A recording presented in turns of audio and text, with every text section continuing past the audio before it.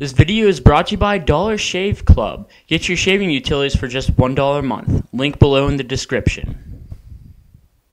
Review Central.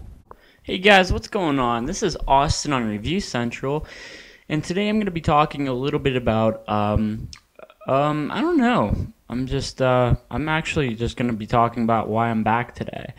And I'm bringing you some Star Wars Battlefront 2 gameplay. I know it's a little old, but I just felt like, putting it on here and showing you guys some Star Wars techniques that I can play with. No, I'm just joking. This is just for fun.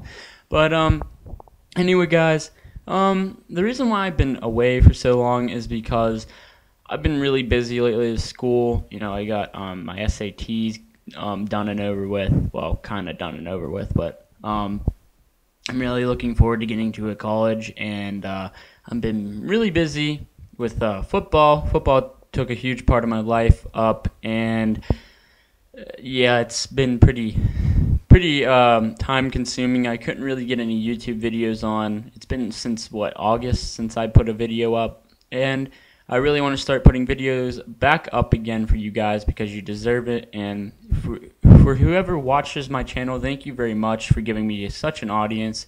I really appreciate it. Anyway, there's a lot of games that came out, and I recently just got the Xbox One, and I'm really enjoying it. Before, I did videos on, speculations of, Xbox One games. I didn't have a one yet. I was just, guessing what the games would be like. I was just, just thinking about what the games, how they would play or whatever. But, Halo the Master Chief Collection came out. I was very impressed with that. There's only some online bugs. The one thing that pisses me off about that is that 343 released a game that was, a buggy-ass game. Why would you release the game, first of all, if it's buggy?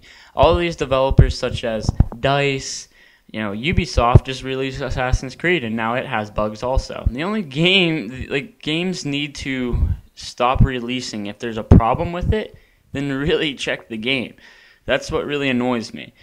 But anyway, besides that, Halo the Master Chief Collection was good.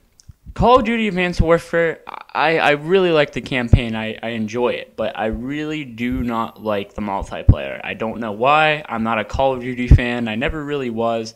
The only Call of Duty I really enjoyed was Modern Warfare 2, as everybody remembers back then.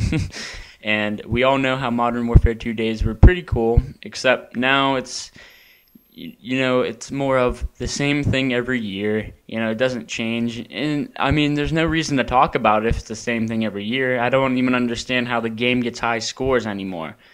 But, yeah, so that's my rant about games sometimes. You'll hear that on the new channel here.